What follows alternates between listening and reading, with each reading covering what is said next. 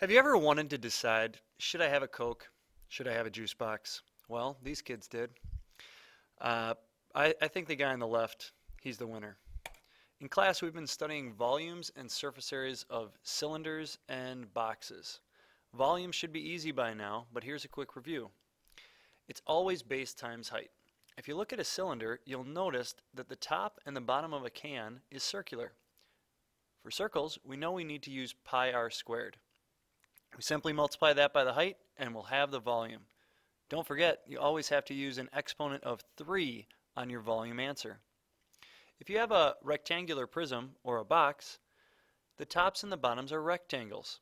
So if you can find the area of the top or the bottom by multiplying the length times the width, you'll have the area of the base and you multiply it by the height. Volume should be pretty easy for you by now. The tricky ones are surface area. The formula that we've given you is perimeter times height plus 2 times the base. There's two different ways that you can interpret this, one for cylinders and one for boxes.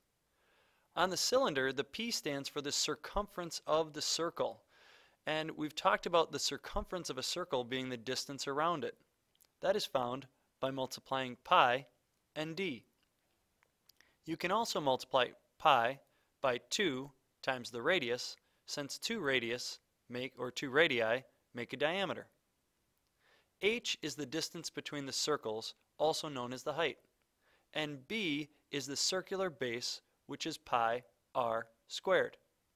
For a rectangular prism, the P is the distance around the base of the box. The H is the height, and B is the area of the base, or the length times the width. I think there's easier ways to solve these without using the formulas. The first one is for the cylinder. These two parts look a lot alike. The top part is the area of the circle, pi r squared. But since there's two circles, we do 2 pi times radius times radius. For the rectangular part, it looks very similar. The only thing you change is the last character, which is an h. So if you can remember 2 times pi times radius for the circles, you can remember 2 times pi times radius times height for the rectangular part. For a box, I think it's easy to remember that there's 3 unique sides with matching pairs. If you take the length times the width, you'll find one side. The length times the height, you find the second side. And the width times the height, you find the third side. You add those together and get 3 sides. You double your answer to find the matching sides. Now remember, with all area problems, you must label with a 2.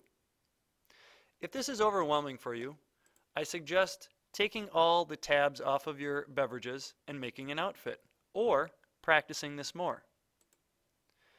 Here is a guy that has a conundrum, a problem. His name is Roberto.